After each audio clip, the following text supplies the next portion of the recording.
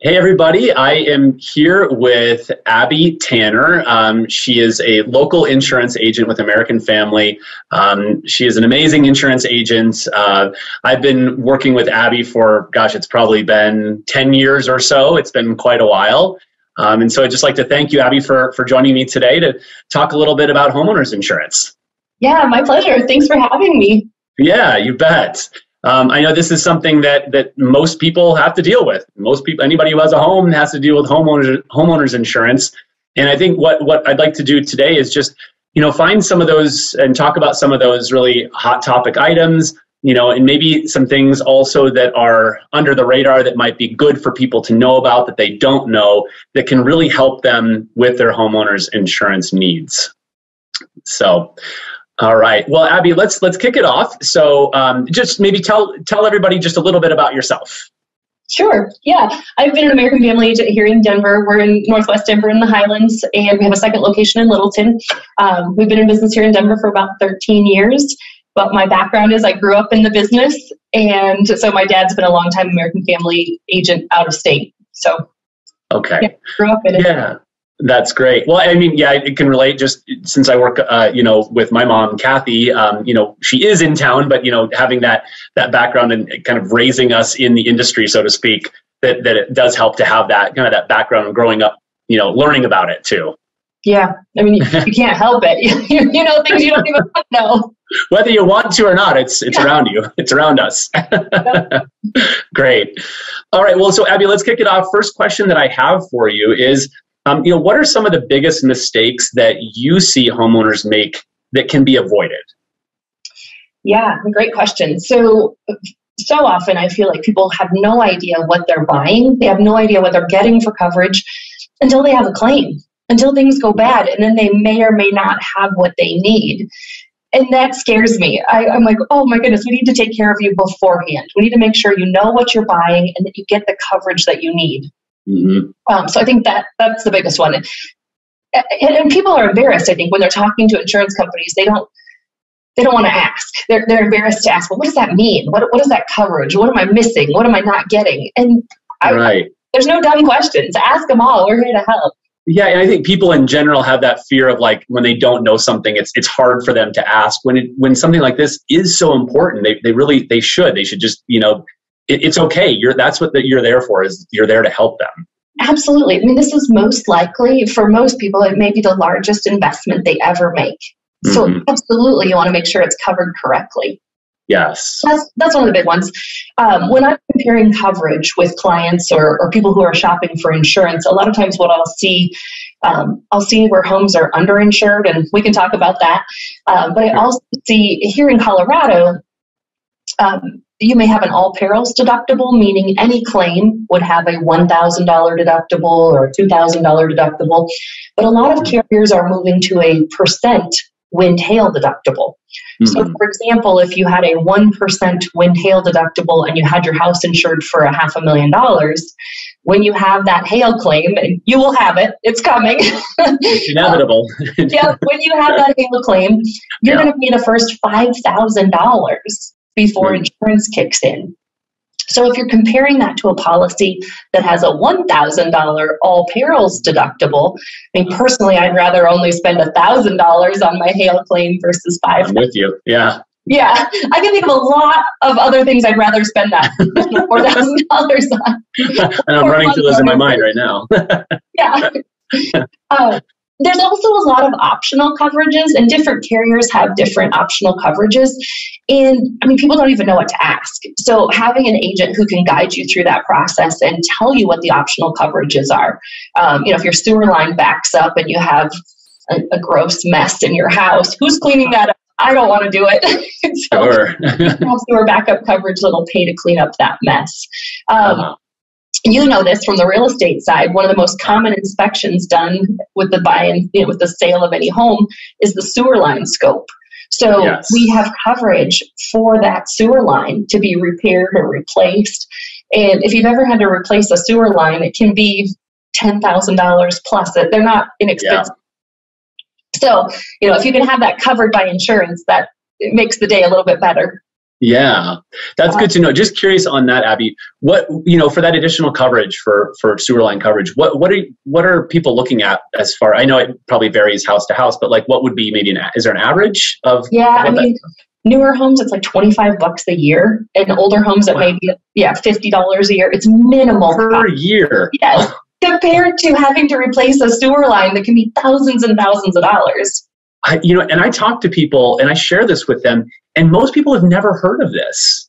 It's like, and this is a big deal, especially in Denver with these older homes. I mean, in the last year alone, we've had to help several people deal with sewer issues, and they had, in those cases, they were home sellers who didn't, had not worked with you yet, and they didn't have that coverage. They just didn't know about it. Well, in fact, I will tell you, it's a newer coverage that's come out in the last 5 years, and we're seeing where carriers are starting to offer it. I think we were earlier carriers to offer it, but I'm hoping that more and more offer it because it's so important, and it's just not a surprise. Sure. No, that's great. Thank you for sharing that. I think that's really important for people to know about. Yeah. Are there any other, as far as big mistakes that can be avoided? Do you have anything else to add to that? Yeah, I mean, I believe that a local agent is huge because a local agent has resources. When you have that claim and you need a restoration company, or you need your home rebuilt after a fire, or you need a sewer line replacement, a local agent has connections to, contractors who can help you through these situations. A local agent knows cost of construction, and that's a real issue here in Denver. Sure. 5-10 years ago, we were rebuilding homes at $200 a square foot. Now, today, after the Louisville fire, we're hearing over $400 a square foot to rebuild a home. So you really need someone local who knows the cost of construction and, and has the resources to connect you. And 800 is not going to do that for you. No question. I mean, we see that just with, with clients who are and people who are doing remodeling projects, and the cost of, what they're spending now compared to years ago. So then you multiply that out for the cost of construction of a new home. And it's what people had in their minds of what it used to be is not that way anymore. Yep. Yeah. Wow. I think the consistency too of a local agent or a local team, you're going to get the same answer twice. I can't imagine calling an 800 number and getting a different answer or a different rep every, a phone center rep every time. Just who knows if you get the same answer. So I think there's, something to be said about consistent relationships and information passed along. Right. Because there's that trust that you build with them when you're helping insure their homes. It's so important to have that trust. Absolutely. Yeah. Another big thing that we're seeing in Colorado, litigation is becoming more and more frequent. Evidently, we are a litigation-friendly state. So people are more and more filing lawsuits against each other. So, I think that liability coverage and having as much liability coverage as you can get. I mean, American Family will offer $1 million of liability coverage on our homeowners policies. Some carriers will only offer $100,000 or $300,000 of liability coverage. My thought is, if you get sued, you want your carrier to be responsible for as much as possible. Sure. You're not having in the pocket. That's great advice. Yeah, thank you for that. Okay. Another big thing is the age of your roof. So the age of your roof can really make a difference in the cost of your insurance. So carriers, especially here in Colorado, we want to see newer roofs. They're less likely to have hail damage, impact-resistant shingles. So if you have hail-resistant shingles, that makes a big difference in your cost of insurance. So the more you know about your roof, the ways that you can save for sure on your home insurance. Well, and that brings me to another question, because that is another way. And I remember we've talked about that in the past. What are some other ways in which homeowners can save money on their monthly premiums? Yeah, so I'm sure you've heard of bundle and save. So the more policies you have with one company, the more you're going to save. If you have a home security system, or now the new, like the Ring video doorbells, or all of the cameras that are tied to apps, all of that to bring your cost of your homeowner's insurance down. The better shingles, the impact-resistant shingles, the longer you're with a company, you're going to save more. Believe it or not, insurance carriers are watching how frequently people switch. And you're scored on that. So the people who are staying longer with a carrier have a better score and are thus paying less for their insurance. So those who are speed dating get penalized. They do, yes. Because remember, insurance is all about analytics and data. The more, we are just buying data left and right to know more about our insurance so that we can more accurately price, so that we can be more competitive. And so it all goes back to, the more we know. And what we know is that people who switch carriers frequently actually have more claims. There's statistics behind that. Interesting. Anyway, okay. Claims history is a huge factor in bringing price down. And so I tell people, I'm like, be smart about filing claims both ways. You want to make sure that you talk to your agent before you file a claim so that you don't have unnecessary claims on your claims history. So if you think you might have had hail, you don't want to file a claim. You want to have a roofer look at your house. There you go. See if you actually have damage before you file a claim. Some carriers will not accept you if you filed too many claims, even if they were with $0 paid out. That is a frequency issue, and they won't accept you. That's great advice. That's something that we share with our clients too. Is if there's concern of it, let's have a roofer first. And that is the key right there. Roofer first, and then depending on what they say, then bring the insurance company into it. Yep. Zach, here's the flip side of it. You got to file claims too. So here in Colorado, it blows my mind when people, if they haven't had a new roof in 15 years and they're on the Front Range, I'm like, you probably had hail. And yes. We could have gotten a new roof. And so there's a number of storms I can think of that probably caused damage. Yeah. And so I hate for people to go too long without asking questions of their agent. I mean, for you to have missed the opportunity to have a new roof on your house paid for by your insurance company. That's a great point. That's a great point. And we've come across situations just like that. And then they just say, well, I never got around to it. And it's amazing how people think that way, but that happens. And so it's like we have to be there to prompt them and help them. Yeah. And I think people, they're like, I don't want to file claims. I just want my insurance there for when the house burns down. And I'm like, I understand. But in Colorado, with the amount of hail that we have, you're paying a premium for your homeowner's insurance because it's here along the front range. So 100%. For those new roofs, you should get them when you deserve them. Exactly. That's great. So another question I have for you is, what are some key questions homeowners should ask when speaking with a homeowner's insurance agent? Yeah, one of the big factors that I'm seeing, again, carriers are looking for ways to, in some cases, pay less out on the claim and still show a competitive premium. So one of the questions I always want to know is that policy full replacement cost or is actual cash value? So full replacement cost means when you have a loss, all you're going to pay is your deductible, and then the insurance carrier pays everything. Actual cash value is a depreciated payout. So let's say your roof is supposed to last 30 years and it's 15 years old. They're only going to pay half of the cost of the roof minus your deductible. Okay. And who wants to pay for half of a roof? Right. I know, because in people's mind, they're going to be expecting that it would be the entire cost of the roof. Yeah. Yeah. Okay. So wow. That's really a big one. To know if it's full replacement cost or actual cash value. And then I would want to know, I'm buying insurance for if I have a claim. What's your process? Who helps me? If I don't understand or if things aren't going well, who's going to hold my hand? Who's going to walk me through the claims process? Because most people haven't filed a lot of claims and they don't know what to expect or what the process will look like.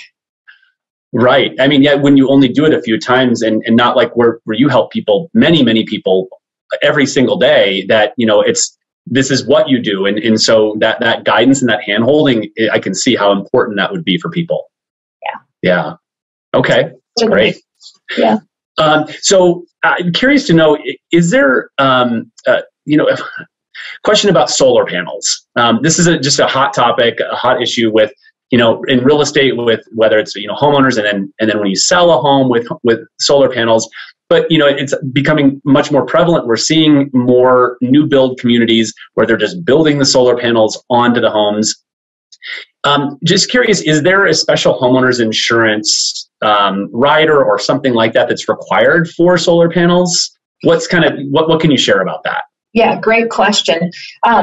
For us, there's not a specific additional coverage, but we do need to know about them. So two factors come into play. I always ask, if they burn up or if they are hail damaged or something happens to these solar panels, do you want me to replace them? So if the answer is yes, I own them or I'm leasing them and I need to cover the panels, then I need to know about them so that I can give you enough coverage to replace them. Okay. Some of the contracts are set up to where the homeowner is not really responsible for the panels, and that's fine too. Either way, if there is a hail claim and the roof has to be replaced, either way, I have to pay to remove the panels off the house so that the roof can be replaced. And then I have to pay to put those panels back on the house. Okay. Either way, I need to be aware of them so that I can price the policy correctly and give you the numbers that you need. So whether somebody is buying a house that has solar panels or they already own and they're thinking about putting them on, then they would need to get in touch with you or any insurance agent, but you to let you know about that. Absolutely. You want to make sure you're covered. Got it. Okay. That's helpful to know, Abby. Thank you. Okay. So I have another question about, you kind of touched on it earlier about being underinsured. And I think probably with the recent Marshall fire that's especially top of mind. So maybe it's a two-part question, but, for people that maybe were experiencing loss there, that they were perhaps underinsured. And also, is there something, with appreciation that we've seen in the Denver area over the last handful of years, that perhaps people are also underinsured because they were maybe priced out based on what the different value was versus what their value is now? Yeah, great question. So one of the things I talk about a lot is the value of your home. I don't care. So I'm never going to buy or sell your house. What I'm going to do is rebuild it. So I care about cost of construction. I want to know cost of labor, cost of 2x4s, cost of siding and roofing. And so again, not to discredit the value of your home, but I'm never going to buy or sell it. So I care about square footage. I want to know what is the market in Denver. And that's the thing that has changed so much in the last 5 years is the demand is so high for new home construction and rebuilding that it's really driven up the cost. The labor costs have increased. And then here in the last 2 years, and now after the Marshall fire with 1,100 homes that have to be rebuilt, the supply and demand is crazy. We've got inflation like never before. We've got unfortunately not enough labor to rebuild these homes. The supply chain is a little bit of a mess past pandemic. So all of these things are driving up the cost of construction. And so that's where I cannot stress enough. Call your agent and do a review on your home because it's highly likely that you're underinsured. A few years ago, we thought we could rebuild homes for $200 to $250 a square foot. And the Marshall fire homes, they're saying are going to cost over $400 a square foot to rebuild. It's crazy. I mean, I would say as a general statement, we haven't been insuring homes to that rebuild cost because it hasn't been what we saw in the Denver market. It really is time to do a review with your agent. Well, that's incredibly good advice. And, I really learned something there. I thought that it was more tied to value as opposed to, the cost of construction. And, like we've talked about, that has gone up significantly. So great advice to give, to get a review of your, kind of your situation. So on that note, think of the homes that burnt in Louisville. And where some people are listing their lots for sale for $500,000 or $450,000. I've seen a couple of different price points. So I always use that as a reference. Your house burns to the ground, your land is going to be there. So you always have your land. And as you know, real estate, location. That's everything. Yeah, it absolutely is. I mean, those houses that burn to the ground, their lots are still highly valuable and great locations. So that plays into some of that. Sure. No, that makes a lot of sense. Good point. really good point. Well, Abby, this has been awesome. I've learned a lot, and I know that our viewers will also be learning a lot from your tips, advice, kind of guidance on all of the questions that we've gone over today. Do you have anything, maybe that we didn't cover that would be important for people to know? No, I would just say use me as a resource. Even if I'm not your agent, if you just have insurance questions, reach out. I'm happy to help. There's no question. Okay. Well, that's great. Abby, you're amazing. Thank you so much for all of your knowledge and being willing to share it with people, because, again, there are a lot of people who will find value in this and be able to, probably get in a better situation with their homeowners insurance needs. And so thank you so much for your time today. Yeah, my pleasure.